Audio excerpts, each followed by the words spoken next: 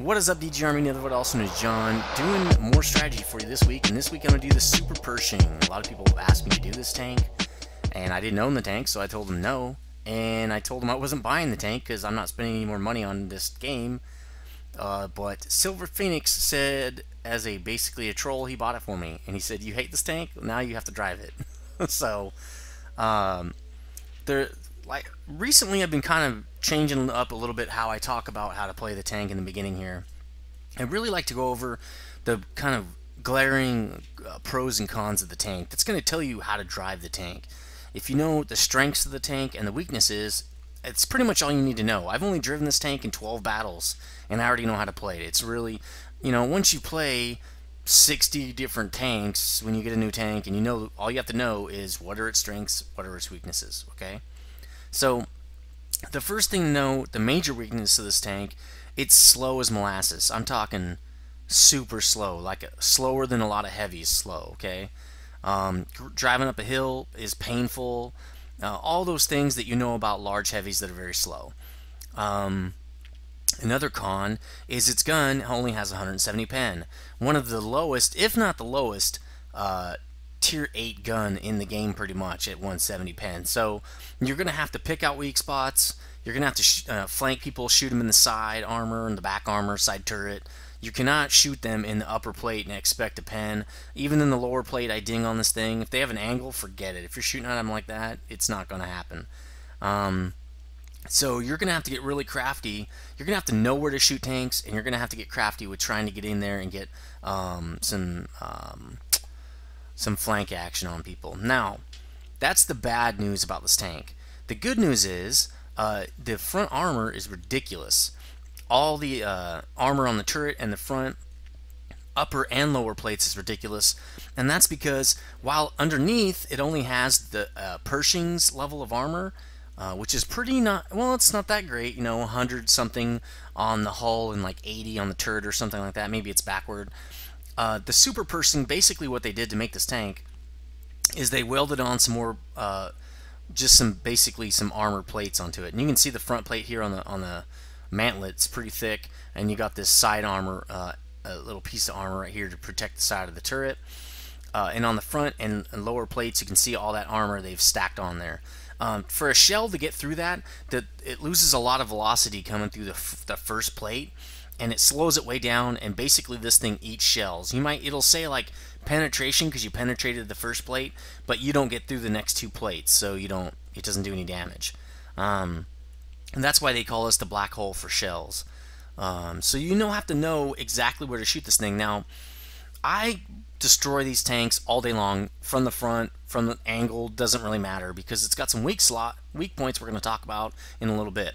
So basically the way you're going to play this tank is you can kind of be a bully with it a little bit, but you're going to want to look for openings to do flank maneuvers, but you're not stuff like you would in a fast medium where you're going to go way around them, just enough around them so that you're like, if your buddies and him and the guy are kind of engaged right here, you can maybe get some shots on the side like that. Just kind of little opportunities like that. And also, you have to know where you're going when you first start, because if you have to double back, you're probably not going to make it back in time. This tank is so slow. So be very wary of where you're going on the map, and make sure you're going in the direction you actually want to go, because you're not going to be able to change it anytime soon. Okay, so that's this tank. That's pretty much how you play it. Let's go over some stats. 1,450 hit points, pretty average. Almost all the hit points in all tanks are average. There's almost no point to talk about it. The only time it makes a difference is usually in the tier 10 heavies. So these tier 8s and stuff, who cares? Here's the issue here. 500 horsepower engine pushing 51 tons of steel. So you're less than 10 to 1 power to weight ratio, and that's why this thing is so slow. 38 kilometers per hour, maybe downhill, because you're not getting that on flat terrain. 32 traverse and 24 turret traverse combined for a heavy-like traverse, that's about 56, so about average, not very great.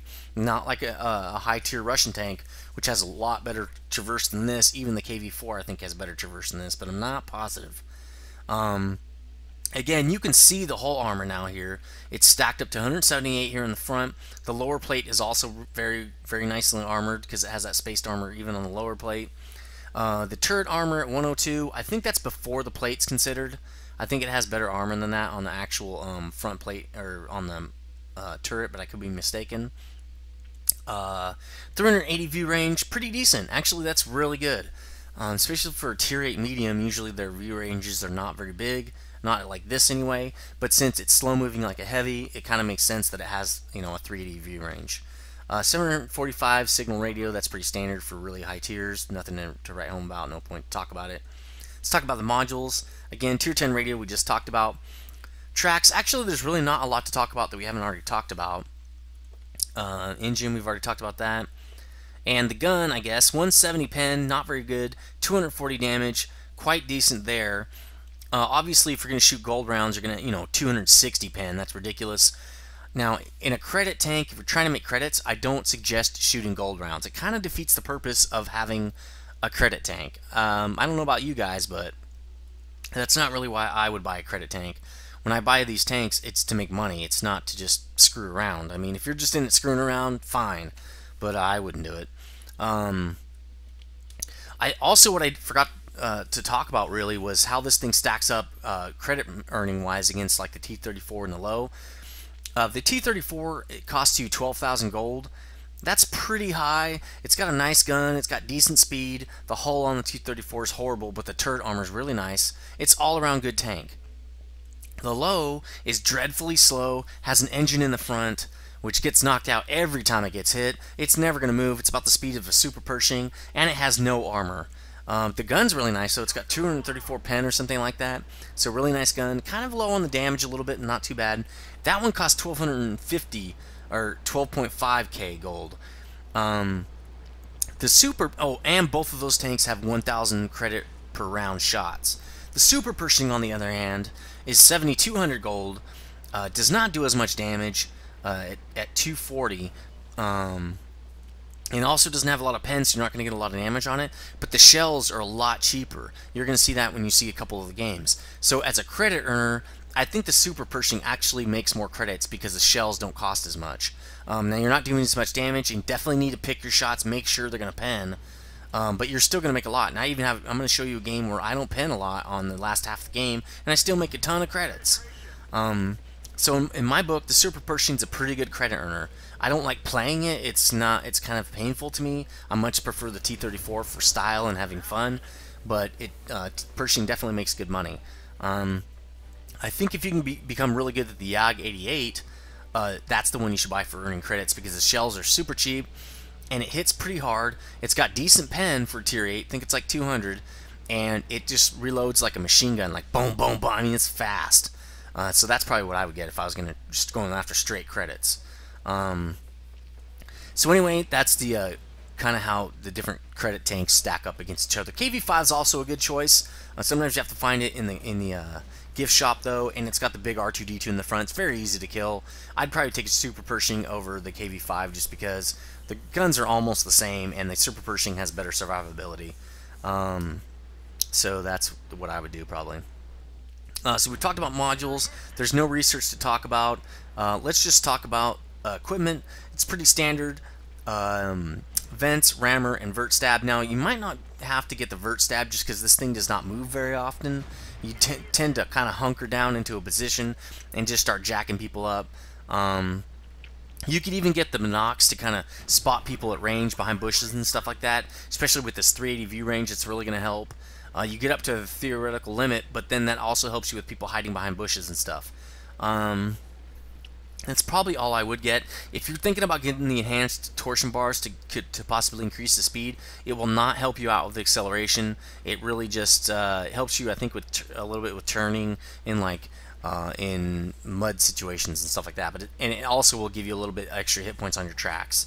I wouldn't advise it, but you could get it if you want it.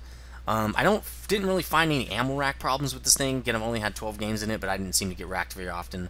Don't think wet ammo rack is worth it. That's why I just kind of went with the vert stab. It seems like the all-around great choice when there's no other problems with the tank. Again, Binox would be pretty good. For ammo, I just go with all AP and 4 HE rounds. You might want to go with 6 just in case you're trying to cover cap a lot. Usually 4 is good enough to get a couple damage on a guy. Just shoot him in the tracks or something. So this is pretty standard ammo layout for me. I usually have a full layout of consumables, and I'm going to do it right here. Oh, resupply. I forgot to click resupply. Just because in tier 7 and above I usually get full rack of consumables. That's to get me out of a sticky situation, so I don't get my whole tank blown up right in the first part of the match. Your crew should look pretty good, especially if you're grinding this tank a lot. Now this is my Pershing crew, so you can basically use this tank to help grind out your American medium crew. So you can see I've got the Pershing here, and it's crewless because I have I swap crews back and forth. It's real easy. You just right click and say send entire crew barracks, go over to the other tank, and start picking out the guys from the barracks. It's real simple. So this is a great little tank to create, grind credits, but also work on your Pershing crew or Patton or whatever your crew happens to be for the American mediums. So that's pretty much this tank. Let's get into a couple of games. I want to show you how this thing works. Sorry about that. I forgot to talk about the weak points on this thing. Probably one of the most important things to talk about in this strategy series. So the way I usually go for, or if I have to face this thing head on, is the cupola right here. That's the main thing.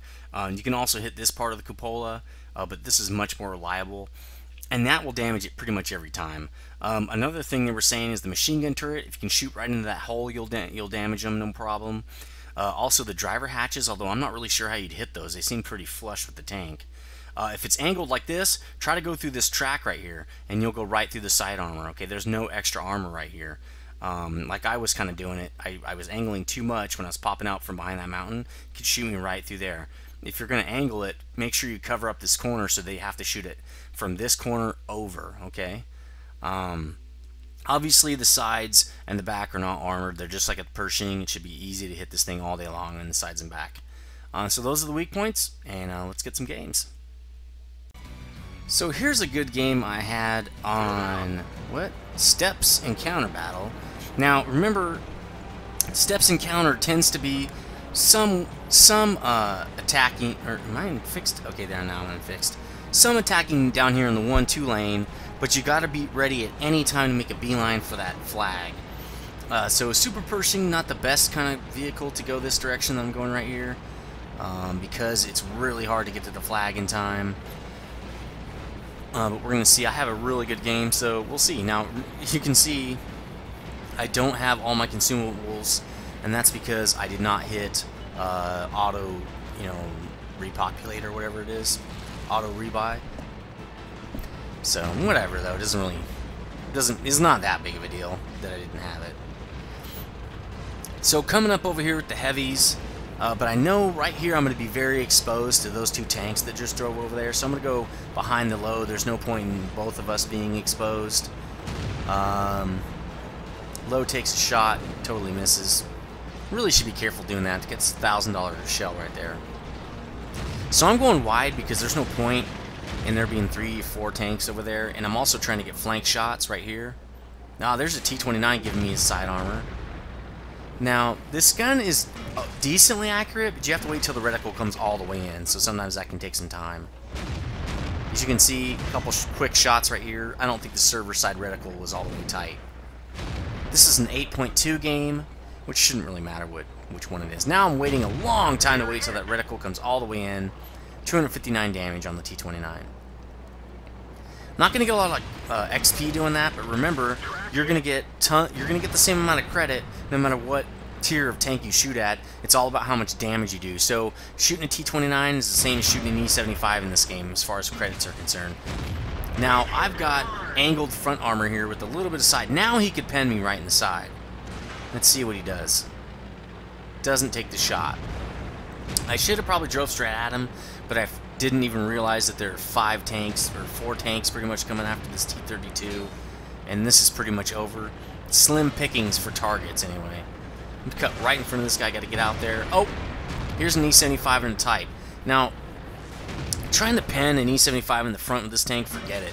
But I can get his track and stop him up, and then I already really jack this dude up. And that can give me, that can give me credits next week. Dude, stop. Oh, side armor. The E75 has horrible side armor. Got a nice shot on him now. See, they're capping, and we don't have anybody at the cap. Try to get his track again, and I did track him again. Got to get him knocked out of the game, because I can't traverse over to the flag until he's dead. Okay, now he's dead. I'm thinking, okay, these guys are going that direction. We got to get to the flag. I'm clicking the flag, saying, flag, dude. They're capping. Get on the flag. Right here is where you make a beeline to the flag. In fact, some of those tanks should have already been making a beeline. The guys in the back that pretty much aren't shooting anybody really, when there was like 1 or 2 tanks left, they should have been crossing. If I was a fast medium, I would have been over there as soon as I saw someone try to start capping. I've seen it where if you get 3 people in that cap, you can't get there in time. It happens a lot on this map. So you got to be ready at any time.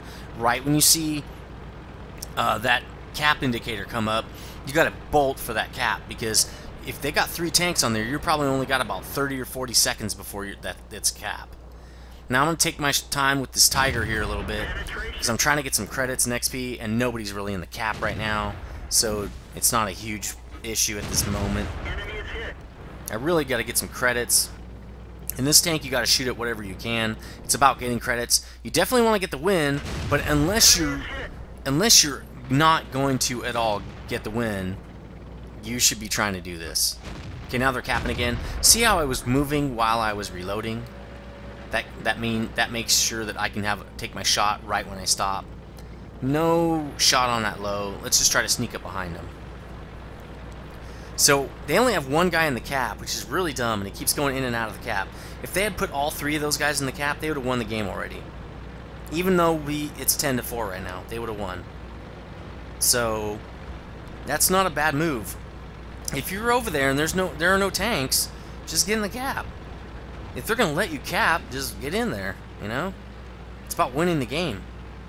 Not well, I didn't get much damage on people, so I don't really want to cap. Yeah, but it's better than losing. See, they're in the cap again. There's only 4 tanks left. They could have totally won this whole game. Look how slow we're advancing. Still only 1 tank in the cap. I'm not really sure what they're doing. Since they only have 4 people left, they're not going to kill us all, probably, so they might want to cap. Let's see what happens. Still only 1 guy. This is a noob team right here. They should be in the cap. They should have 3 guys in the cap. But they don't. I think the Hummel's the only guy in the cap. They got the freaking Artie in the cap. The other guys are hiding. What do you think's going to happen when 8 or 9 heavies descend upon you? You're not going to hide or anything. You're going to die. Get in the cap. So Hummel comes out to try to do something. He leaves the cap. I don't know what he's thinking. Boom! I can get this guy all day. Now he does hit me, and then they get my ammo rack. So you know what I was saying? That's probably the only game where I actually got ammo racked. Maybe one other match, but when you turn sideways in this tank or have your side of your turret showing, you're having a bad time. Now I can hit this IS-3 side armor all day, or this T-29. The IS-3 should be pointing right at me. Now they can't pen me because look at, I'm angled and they're getting that front armor, spaced armor. There's no way they're gonna do anything to me, so I'm just gonna sit in the cap all day. I should have shot this guy a little bit lower than that, in that front track right there. He gets rammed, and he's dead. So that's pretty much it for this. The guy with 3 kills is pretty smart, saying, you know what, I'm out of here. You guys aren't going to cap? Later. So we're just going to sit in the cap for a while. This goes on for a long time. Let's just speed it up. And this is pretty much a win. And that's it. We win this match. Let's go look at the end plates. So here's that match right here. Is the first plate of it. Now, you don't really get a lot of kills in this tank because it's so hard to pen people. But you do get a lot of steel walls. And you can get a lot of credits as long as you damage people and get some cap points and stuff. You get lots of credits. So you can see here I damaged 5 guys. Looks like critical damage on 2 dudes and spotting while other people did damage to 3 other tanks. Pretty nice game. Got a steel wall. 1800 hit points, 1800 XP game, pretty nice. Second plate here, top 3 in the XP, pretty cool. Getting top 3 like that on this kind of on this tank. Third plate here, 16 shots fired, 12 hits, only 10 pens. That's pretty typical for this tank. 1600 damage on a 1450 hit point tank with this kind of gun. That's pretty good. because I don't expect a lot of pens, and the damage is pretty low, so that's decent. I received 11 hits and barely really took any damage. That was pretty neat. Also, so look at the resupply for ammunition. I shot 16 shots and only cost me 4,000. That means the ammo on this thing is 252 per shell. That's awesome for a tier 8 credit tank. So that means I still made 57,000 credits net. That's a lot of money to take home. If I didn't have a premium account, that's still 35,000, so that's not bad either. Anyway, let's get another game. Actually, this is times 3 weekend, isn't it? So that means I had a 1,200 point game. Still pretty good. Anyway, let's get another one. So here's a good game I had on Airfield. This is 8.3. I just had this game about 20 minutes ago because I had 2 decent games already with this tank and just needed 1 more. So right here, I'm just kind of waiting until people move out, because sometimes you just have to wait to see where people go. A lot of times with the heavier tanks, and I'm going to put it into 4x a little bit here to get this going a little bit, there's kind of a places I like to go with my tanks. Like the low, I'll go over here. The T-34, I'll start out over here. It's a really nice place to get some damage on people coming off that sandbar, around the sandbar corner over there. You can also flank them, which you're going to kind of see me do here. Here. In this game, I'm showing you how to flank and get some shots on people. The previous game was more about how to absorb shells and stuff, and when to move out on that one map. And then, you know, shooting at side armor and stuff with this gun. So, not going to get a shot on that guy right there. Got to get behind rocks. In this tank, especially since it's so slow, you got to be really cautious about arty, because you can't. It's really hard to get out of the way once it's zero in on you. Alright, so I'm thinking, okay, they've got that guy pretty pinned down. I'm going to go up around him where nobody's going at H5. If you look at my cursor, about right here, nobody's going up the hill. Actually, now there's only one guy going up there. I'm going to go up there too. I can stop them from flanking our guys, and I can also try to maybe flank their guys. Looks like the guy going up G is not going the same direction I am, so that leaves it wide open for me. Now you can see going through water and on sand, this thing is atrociously slow. And now we're going to go uphill in sand, again, ridiculously slow. If you don't move out right away in this tank, you could find yourself not doing anything at all in this tank. Because, I mean, look, I'm going 6 kilometers per hour up a hill. So, luckily, I do end to get in some fights here. You know what? I'm fast-forwarding this. You've seen how slow it goes now. KV-4 and a T-34. T-34, if I get side shots, I can pen him. KV-4 maybe on the side. Not positive. His rear's pretty armored, too, so that might not work. So, he's right here. Angled side armor. Probably not going to hit him. And I don't. I got to keep moving around because now I'm wide open for arty. And I'm slow. And I juked the wrong way right there and slow down a lot. Arty should be picking me off right there. But I think they're more worried about trying to help out D5's blob of red tanks, which I probably would not help out because there are a lot of tanks there. Usually arty should be focusing where there are not a lot of tanks to try to help them out. Where the friendlies do not have an advantage, that's where arty should be shooting. Side armor. Says it penned, it didn't. Now I'm at perfect flank position for this T-34, who does not even realize I'm here. He's not watching his mini-map. Boom! A lot of times you can hit some ammo doing that kind of a shot. And I'm going to track him. I got to stop him up. Bam!